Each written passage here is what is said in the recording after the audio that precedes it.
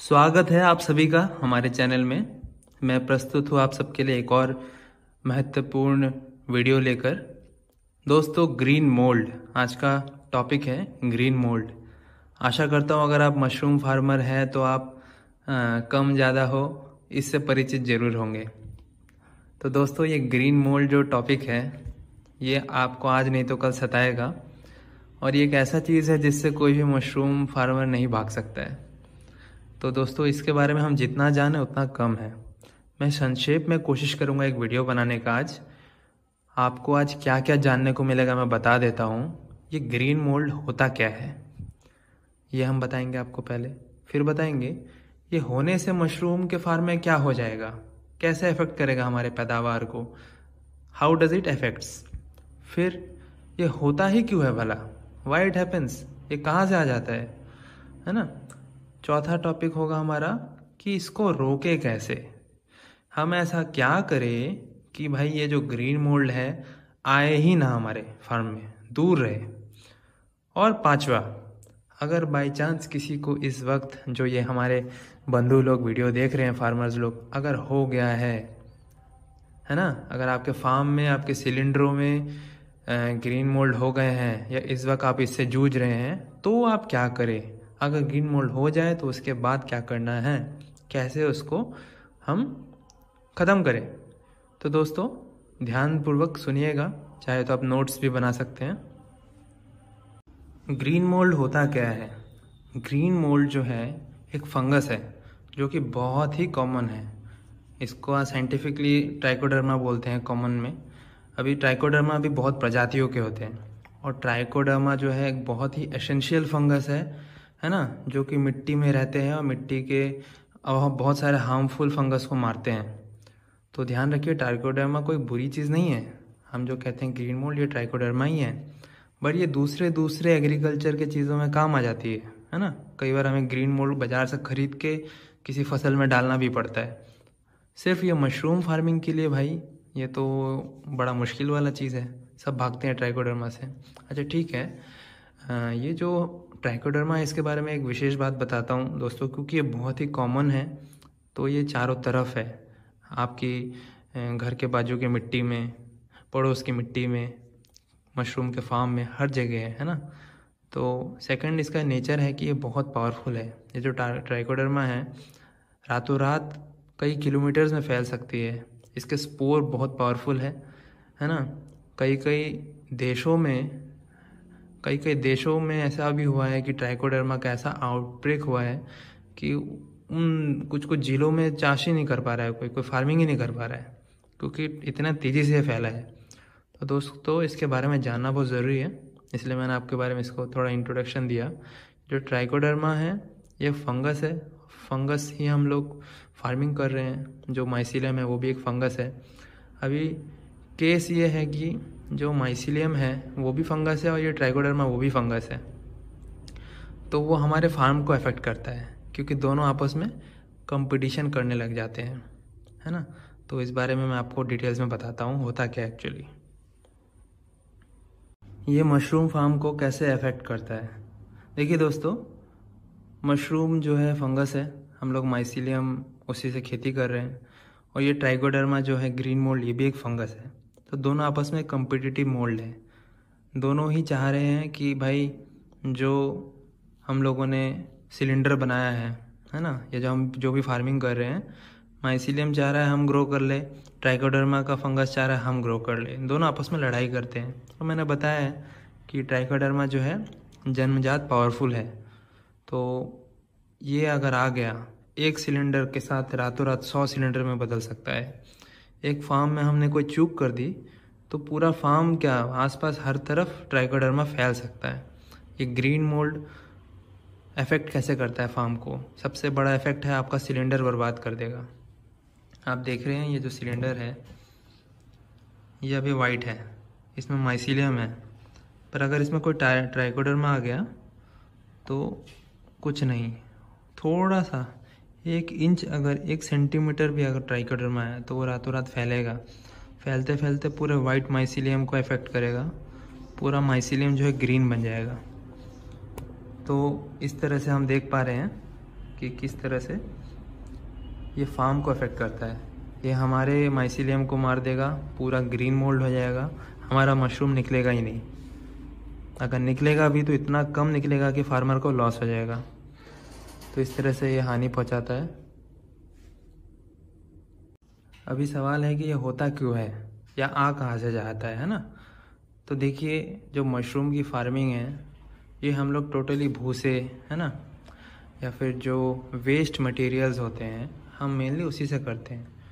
तो इंडिया में ज़्यादातर जो होता है जो गेहूं के या धान का जो स्ट्रॉ होता है, भूसा होता है, उसको हम चॉपिंग करके फार्मिंग करते हैं। कहीं कहीं पे सॉडस्ट से होता है, बहुत सारी चीज़ों से कर सकते हैं। तो मेन इशू है कि ये सब चीज़ें मिट्टी से निकलती है, और ट्राइकोडर्मा जो है हमारा ग्रीन मोल्ड जो है वो भी मिट्टी से निकलता है।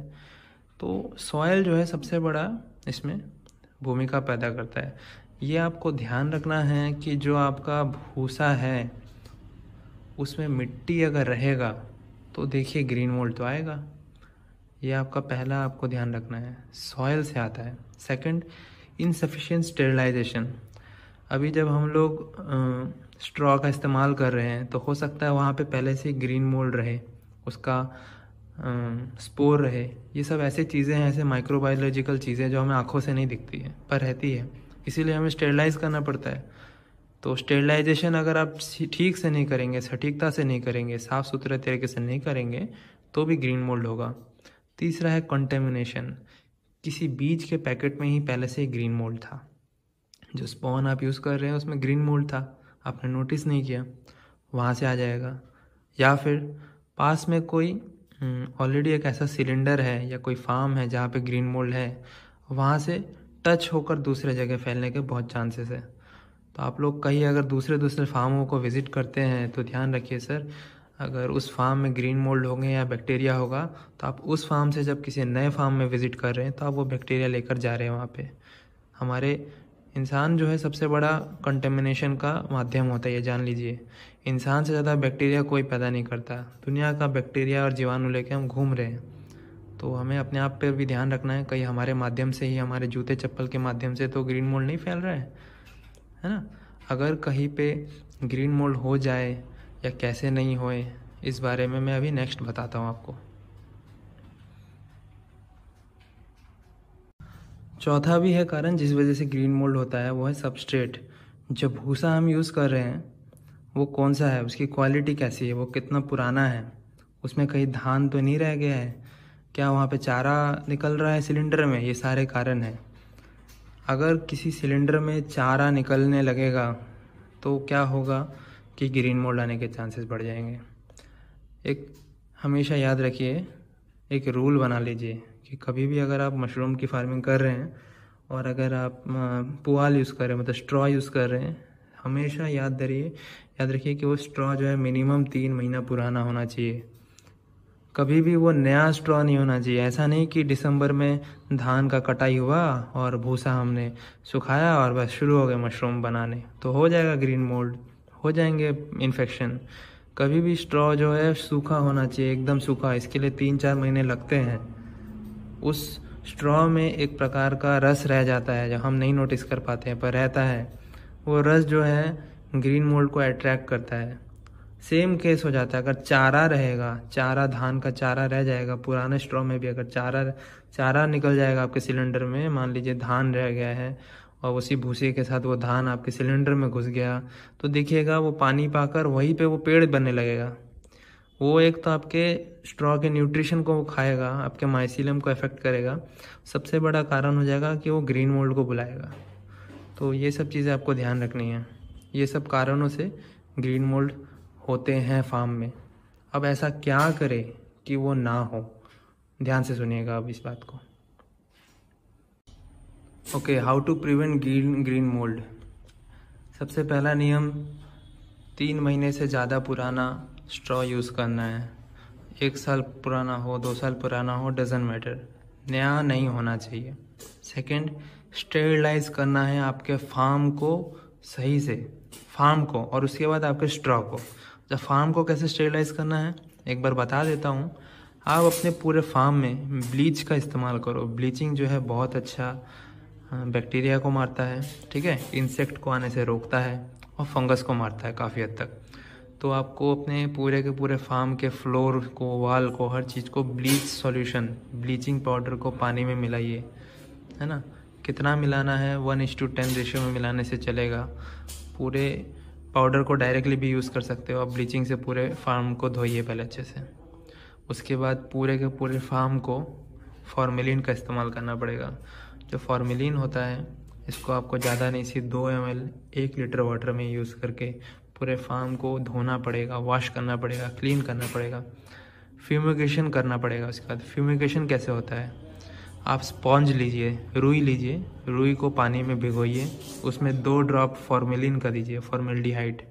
उस फॉर्मेल्डिहाइड के जो रुई को आपके फार्म को बंद करके ऐसे 4-5 रुई बना के पूरे फार्म में अलग अलग कोनों पे रख देना है। बस 24 घंटे के लिए फार्म बंद रखिए।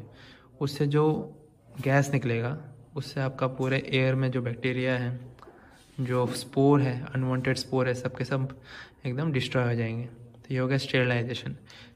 जो इम्पोर्टेंट स्टेरिलाइजेशन है, फार्म स्टेरिलाइजेशन, ये करने के बाद आपको स्ट्रॉ स्टेरिलाइजेशन।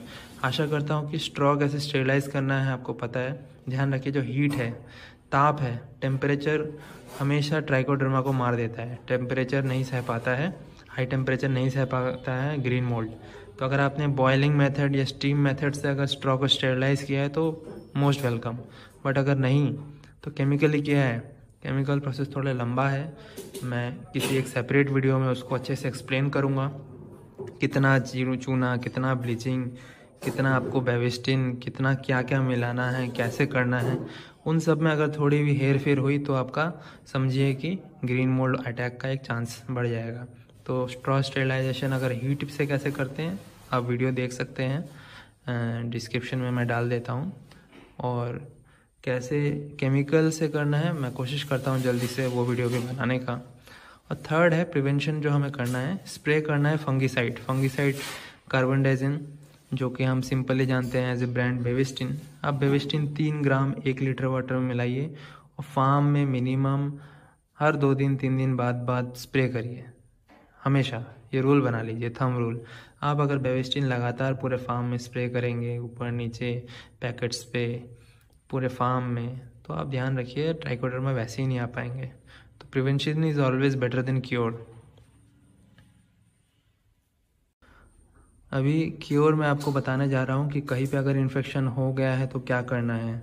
किसी फार्म में अगर बाई चांस ग्रीन मोल्ड आ गया है या किसी पैकेट में आ गया है तो इमीडिएट आप 1 ग्राम बेविस्टिन प्लस 1 ग्राम प्लैंटोमाइसिन पाउडर प्लस 1 ग्राम इंडोफिल M45 प्लस 5 ग्राम लाइमस्टोन मतलब चूना पाउडर, ये सारे के सारे चीज़ें आप एक साथ मिक्स करिए। बेविस्टिन, प्लैंटोमाइसिन, इंडोफिल M45, ये सब आपको, ये जो मेडिसिन होते हैं पेड़ पौधों के, है ना, जहाँ फर्टिलाइजर्स एक्सेट्रा मिलते हैं, इन दुकानों में इजीली अवेलेबल होगा, मिल जाएगा आपको। और इस मिक्सचर को आप 2 लीटर पानी में अच्छे से मिक्स करिए और किसी स्प्रेयर का इस्तेमाल करिए और पूरे फार्म में इसका फ्यूमिगेशन करिए। पूरे फार्म में इसको स्प्रे करिए, ज़मीन, ऊपर नीचे, हर जगह, फार्म के आसपास स्प्रे करिए। कुछ दिन लगातार करने से वहाँ से ट्राइकोडर्मा का अगर स्पोर जन्मा होगा तो वो चला जाएगा। सेकंड, जिन सिलेंडरों को इफेक्ट हुआ है, सपोज दैट एग्जांपल के लिए कि ये मान लीजिए एक ट्राइकोडर्मा है, तो हम क्या करेंगे, यहाँ से इस प्लास्टिक को कट कर देंगे। इस प्लास्टिक को कट करके हम लोग, मैंने जो ये सब मेडिसिन बताए हैं, बेविस्टिन, प्लैंटोमाइसिन, इंडोफिल, हाँ, और 5 ग्राम चूना, इन सबको थोड़ा सा पानी में मिक्स करके एक पेस्ट बनाएंगे। वो पेस्ट बना के जिस जगह पे वो ग्रीन मोल्ड आया है उस जगह पे हम बाहर से एकदम चिपका देंगे, हटा देंगे।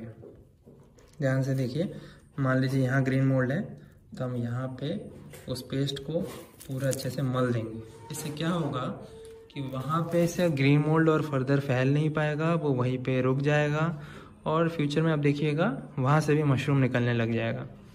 तो ये बहुत अच्छा एक सॉल्यूशन है, उपाय है कि अगर बाई चांस इफेक्ट हो जाए तो आप ये करिए। आपने अगर अभी तक मेरे चैनल को सब्सक्राइब नहीं किया है तो मैं आपको आग्रह करता हूँ आप सब्सक्राइब करिए। मैं उम्मीद करता हूँ ये चैनल आपके काफ़ी काम आएगा। आपको नई बातें, अच्छी बातें हम शेयर करते रहेंगे लगातार पोस्ट के थ्रू। धन्यवाद, आपने हमारा वीडियो देखा।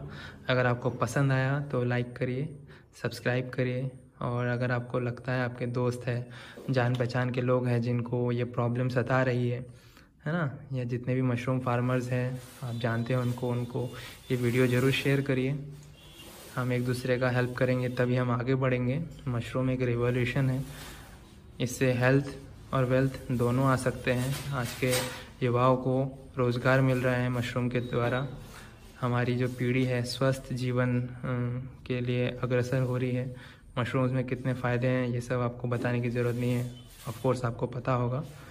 तो ये हमारी कोशिश है, आप इसमें थोड़ा योगदान दीजिए। धन्यवाद।